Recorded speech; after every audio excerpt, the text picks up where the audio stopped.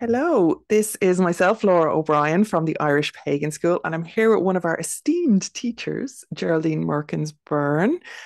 And we're here. I'm just going to give you a little brief overview, and I wanted to ask Geraldine a few questions about the classes that she teaches for us at the Irish Pagan School. So when you come to the irishpaganschool.com home page, you click on anything and you'll get to the home page. And then if you just scroll down, I mean, maybe something in the featured courses, but they change all the time. But if you go into view all products, then what you'll see here is the searchable like category page. And this is really how you can navigate. We have a lot of courses at the Irish Pagan School. So what you can do is go onto the drop down menu and you can actually search by author or teacher. So we're going to click on Geraldine's name here. And what I was realizing is we actually have 6 classes by Geraldine. So we're very lucky, really. You're very lucky to have the wealth of experience being taught to you here by Geraldine. So what we have here on screen is an introduction to Rosk poetry, Driocht Ceol, Reading the Fire, Irish Traditions of Divination, Seat of Power, Modern Urban Paganism, Hexing and Warding, Two Sides of the Same Coin, and Celebrating Life and Death, Authentic Irish Life Rites and Milestones. This is a real slice of you, Jer, isn't it? Like, Yes, it this is kind of like is. everything I've known you for. Yeah, this is everything in one handy graphic right there. Absolutely. And what would be your favorite? Like, what did you? Now, I know they're all very Oh, close to your heart, but they are. That's a mm, problem. It is hard. I mean, the Driocht Ceol and the Rosk I see as very linked because mm, primarily what I would have done my whole life is mm, sound and music and word and its use as power. mm, So that would probably be very fundamental. Um, the the urban paganism one is very close to my heart because probably that's what I would practice mm, on a daily basis. So, and that was probably the first time I've ever just sat down and gone, well, this is urban paganism. This is what it is for me and in Irish tradition to yeah, be in this. So that was actually really good for me as yeah. well as like teaching it because it's sometimes you get to kind of codify what you do and you get to explore what you do when you're trying to explain it to somebody else. Absolutely. Absolutely. And We then, learn by teaching. Like it's so yes. true. So true. And then, I mean, what I love is the questions and answers at the Mm, end, like that. I love that part of it because people will come up with things no matter how well prepared you think you are, and it will be a completely different point of view or take on something. And again, you expand, you learn, you have to, and sometimes you don't know yourself what the answer absolutely. is Yeah. until you Yeah. ask the question. Yeah. Yeah. But I like the practical stuff as well. I mean, I love like anything practical. I like doing the fire reading and the divination, and I like doing the hexing and the warding there. Absolutely. But And the hexing and the warding actually came from one of our other videos on the YouTube yes, channel, really. Now, it's something that we've wanted to teach at the school for a long time. But a lot of the practical stuff, when we were thinking like back in 2016, 2017, we're kind of planning the Irish Pagan School, we always knew we wanted it to be more than just me and John. But we were kind of going by topic and then figuring out who to get to teach it after that, um, when we started. But like the practical side of things was something that we really wanted to integrate, but there was a lot of kind of theory that had to happen first, yep, because so many of our students are completely new to Irish culture, Irish history, basics of paganism, like and everything. So I'm really excited now to be getting into that kind of depth with, hexing and warding and that kind of like, both cursing and protection are such a strong and integral part of Irish folk magic, Irish tradition, our festival traditions. our So culture our just it culture, really is. absolutely, Yeah. yeah, yeah, yeah. So I just loved it, and I love that we have the life rights. That I'm one of the co-founders of Pagan Life Rights, and that whole idea of us in service roles, whether you call yourself a priest or not, or whatever it is, like if you're if you're in that kind of community service role and you have the honor of facilitating somebody's life milestones, whether that be Yeah. birth, marriage, or death, or anything in between. But like just having somebody who can facilitate that kind of modern ceremony, but still keep it really, really true to our traditions. Like I can't sing your praises enough, Jack. Oh, well, thank you. But I would also sing your praises, because none of this would happen because unless you and John had put this together. And there are a lot of things that are in danger of being lost. And it's not that you want millions of people practicing them, or you know what I mean? But there is wisdom out there in the things we did in the past. There is a danger of them just getting lost and just getting kind of co-opted into the general wickedness and the general new aginess. Yeah. And if we can pass that on, if we can record it, if we can have even encourage people, even if it just inspires people to go and research these things, because you can't cover everything in an hour or 2 hours, but you can give them the tools to go out and do it. Yeah. I mean, the thing I love about the IPS, I really love, is you're building up like a record. You're building up a record of everything that people have been exploring, what people have done in the past, what people are doing now in a modern sense, and the two are being linked. And that's a blueprint, and hopefully will remain a blueprint for people. It's so accessible, Yeah. Well, when you think about the laughingly call them the resources that would have been available to us, like when we kind of first found the internet and all of that, and like everything from those really, really sparkly angel fire websites to the Yahoo groups where I believe I first met you, and the even back before that, the forums and channels and all sorts of stuff. And just like we have come so far. And I think actually, as you're saying it, the Irish Pagan School probably started because, like, well, for a lot of different reasons, but definitely one of the reasons was I was doing the interviews on my original YouTube channel. I don't know if you remember, but years I do, ago. way back. Yeah, and I was doing those interviews where I wanted to really like capture, Irish people's individual expressions and experience of paganism. And like that playlist is still up there as well, on the Om Academy YouTube channel, as it is now.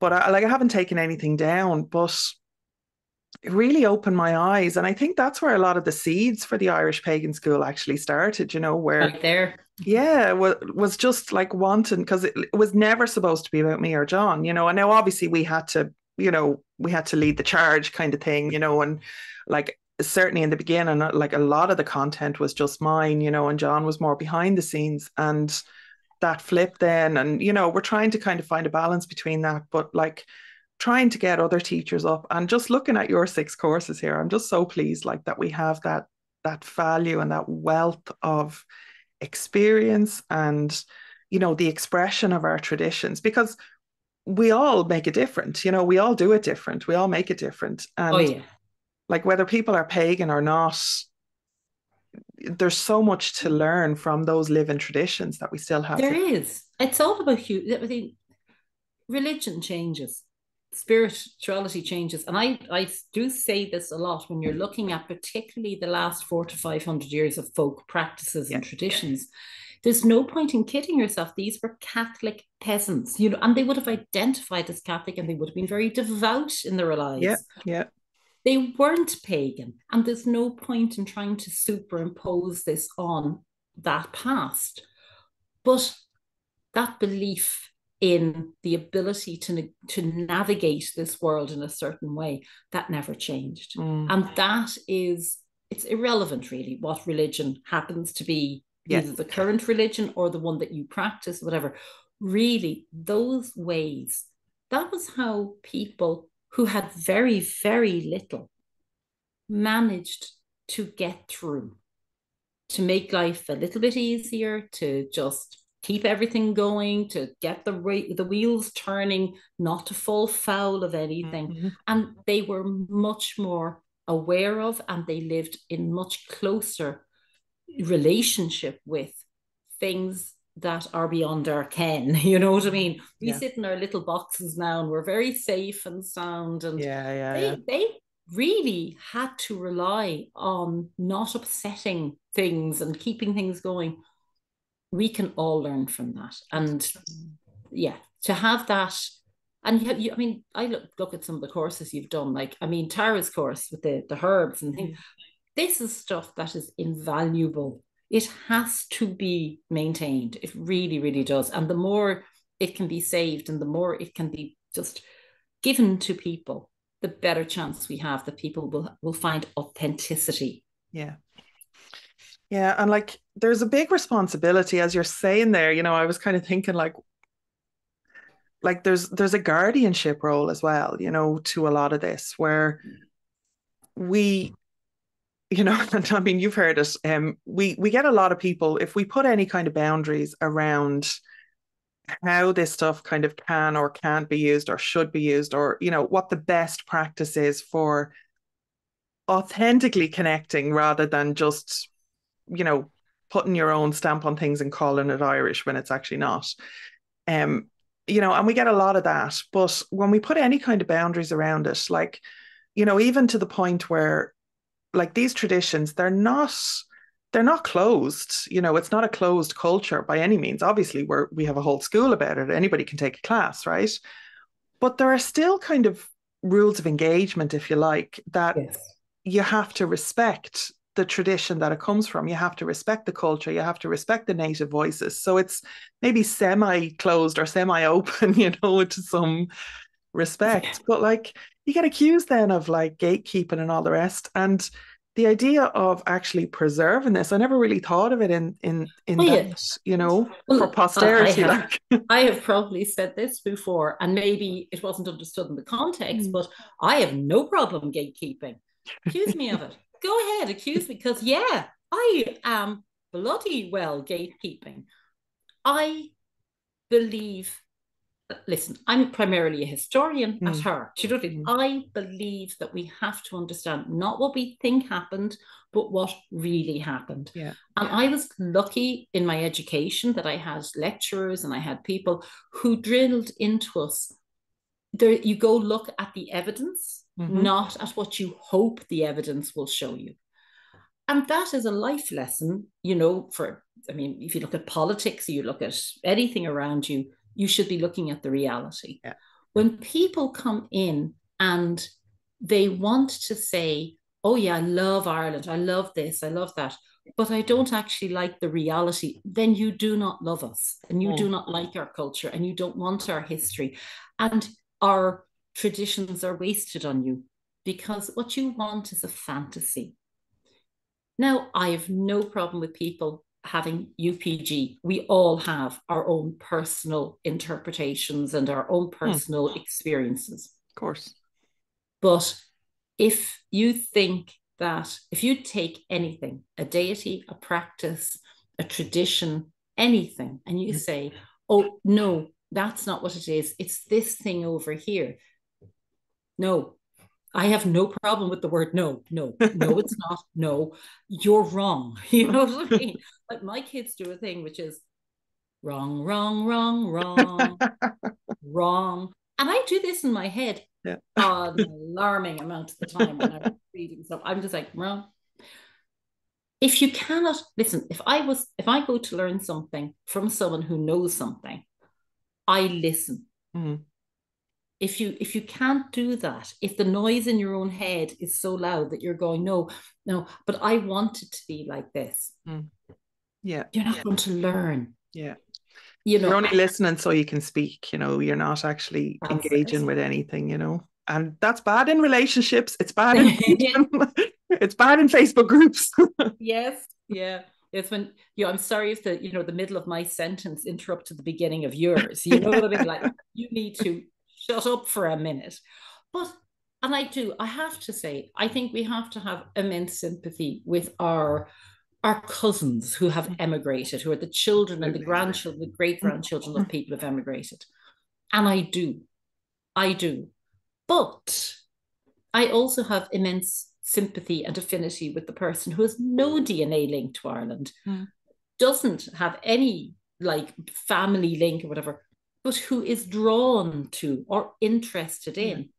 And I find it ironic that it is often that person who has more respect than the people who say they have a genetic link, and it drives me batty. Absolutely. And like, if you believe in any kind of like transmigration of the soul or anything, like, who's to say that those people don't have just as Oh, much of a connection, you know? absolutely, absolutely. And it goes back to the teaching and the classes and building a class and presenting a class. You're trying to find a common ground so that someone watching it could be coming to this with very little knowledge and I mean of Irish culture. I mean, they could have immense knowledge in their own, but or someone could be sitting there who studied it for years and is very well versed. Because you have to speak to the person without the connection as much as the person with the connection. Yeah. And that is a challenge. But when you try to do that, again, I think it opens it up to everybody. And the person who thinks they know a lot might learn something actually from the person asking the question out of left field. Absolutely. Going, oh, I don't know that. Like that. So even when you're like, one person is sitting there in front of a camera, and as I often say, I can talk. I have no problem so I've been banging away and giving information, but it's often the most valuable bit is the students when they interact and come up with something and ask you something. That's where really everybody learns, and that's the vibrant moment, that's the creative moment. I love that. And I love I always talk about approaching things with a beginner's mind, and really, especially as a teacher, I think it's so important to really kind of try and reset yourself, because I know you're probably the same as me, but like studying this stuff for years and years and years, like we have, the three pillars of Irish paganism. So we learn, we experience, we integrate, but that's a cycle, like that's a spiral, and every time you finish one of those cycles, you go back and you start to learn again. You learn something new, even if it's exactly the same material, the same lore, the same story, the same content, the same relationships, the same secret sites, Every time you go through that cycle, you have learned something, you have had an experience, and you have then integrated it. And those are three essential, equal pillars, I think, because without any one of those, your stool has fallen over. No, and you come back to it as a different person. I mean, who I was at 20, who I was at 30 or 35, and who I am at 54 are radically different people, of which I'm very glad. I'm glad I didn't remain the way I was. But what I understood at 20 is different completely from what I understand now. Yeah. And there's material that like I absorbed like a sponge back then that I would have to plow through now. But what I'll get out of it could be much deeper and very, very different. And if you're there and you go, I've done that, it's done, I did it once, I've done it. That there's a finality to that closes down growth and learning. Absolutely. You have to come back to it as another person. And then you learn more out of life, and things happen, and then you come back to it again. You're a different person. And and what you learn changes from the same pool. It'll change every time. We change. Yeah, absolutely. I find that we're in the middle of we're 3 months into a 6-month run of the Moorkens Intensive, which runs once every year from 2014. It's been running, so I've a good experience with the material now. I've refreshed the whole material this year, but even doing that, having to reframe everything that I've learned since 2014, everything that I've taught in the course, and kind of, put it into a clearer system really was what I was trying to do this year, which I think is successful. But every single year, and I say it to the students every single year, I'm doing the program. I'm not just teaching it, or, I'm not just here to answer your questions. I actually go through that work every single year. I find that it's part of my devotion to the Moorkens, the goddess that I work for. It's actually essential. And the things that have happened to me as part of that Moorkens Intensive, have been so destructive sometimes. So like, it's a case of burn everything down and we're starting again, Yeah. Um, so when we come to kind of signing people up or enrolling people in May or June every year, what I have to tell them is like, this is because I'm speaking from experience, this is an intense, like that's why it's called an intensive. This is intense work. And again, finding that kind of cycles again and again and again.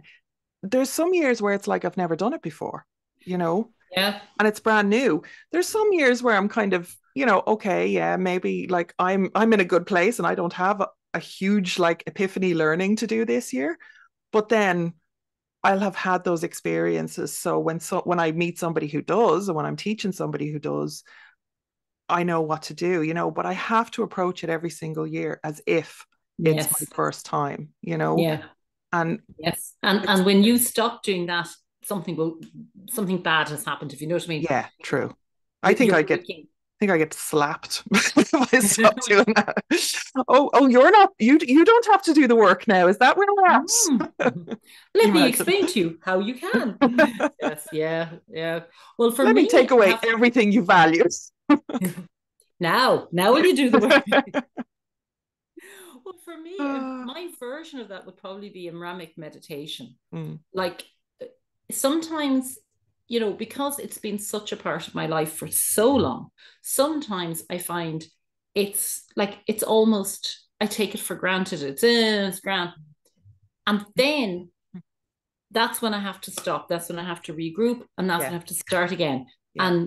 and really experience, and as you say, come back to it Mm, as a beginner, mm, as a starter. yeah, And every time that has happened, it's because it was something I needed to learn about myself yeah, that I wasn't learning, and I was glossing over because I was glib. And mm. and when you get glib in any practice, you're skating on a very thin ice Yeah, surface. absolutely.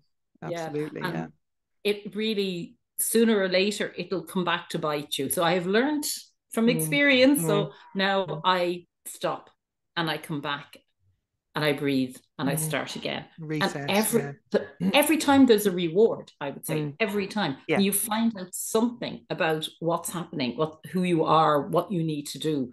So it's hard, but Mm. you know, Look, nobody ever said this work was going to be easy. And there's so much, like, say, within, neo-pagan spirituality or new age spirituality that is packaged as very yeah. easy, and it's not a promise we've ever made at the Irish Pagan School, you No. know. And like we had an experience where she ended up not being a teacher for us, but one of like a very experienced practitioner that I know here in Ireland, she would have been I can't remember whether she was taking a class or something, but she was like, everything I thought I knew is I have to just start again. I have to like completely go back, and it was something about like I was talking about going back to the mythology and building your practice and actually experimenting and experiencing to kind of fill whatever gaps are there, rather than working with a system and trying to kind of retrofit it Yeah.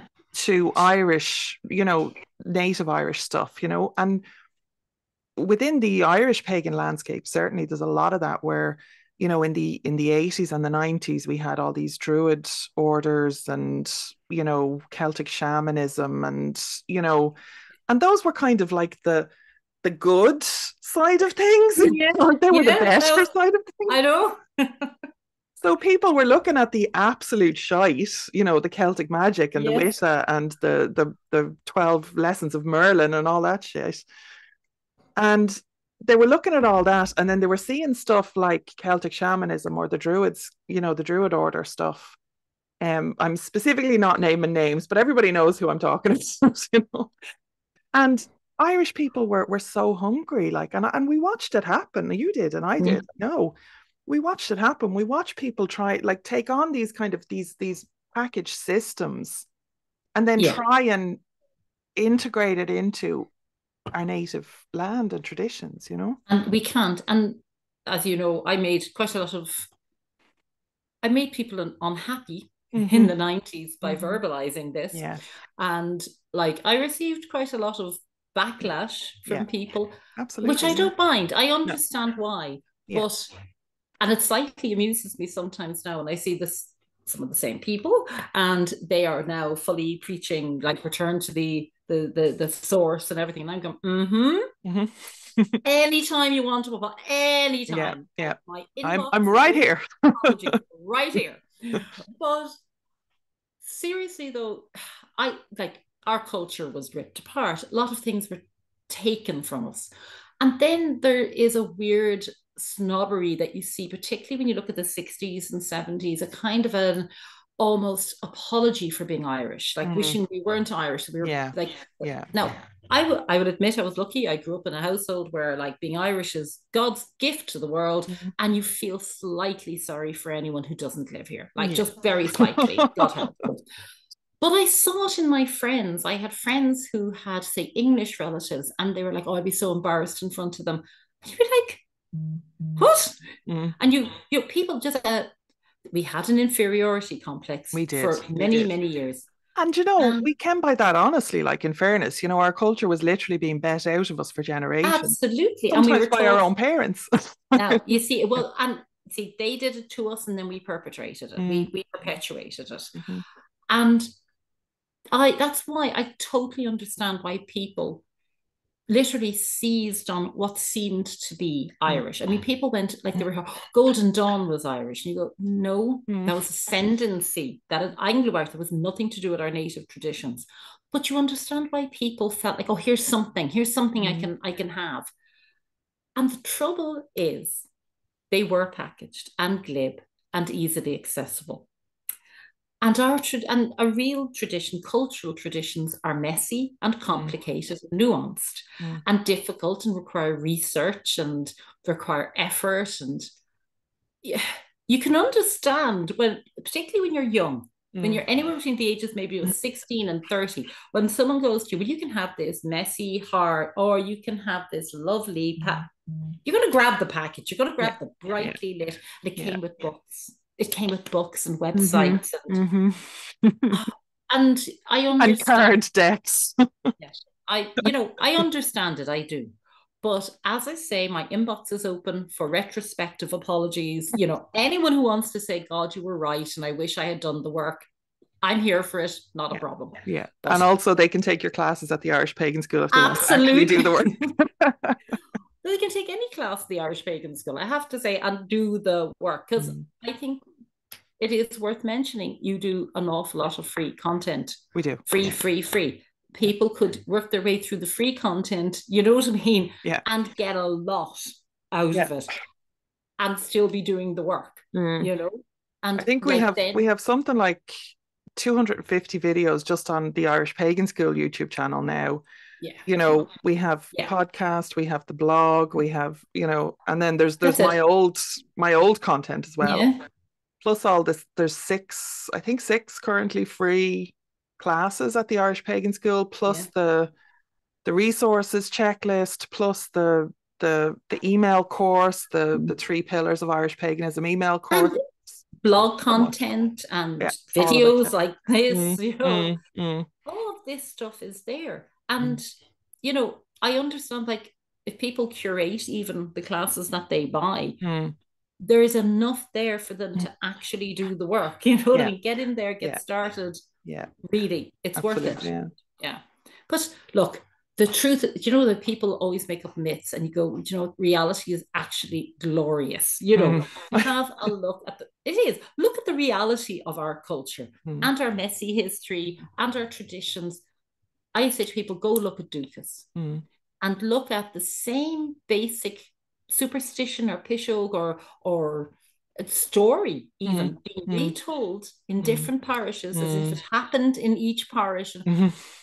Look at the glory of that. Look at the sheer, like, we have a nation divided by, oppressed, their language taken from them, their literature stripped, their practices taken up, and yet we managed to retain all of this stuff, to spread it, to make stories out of it, to make art out of it, to make music out of it.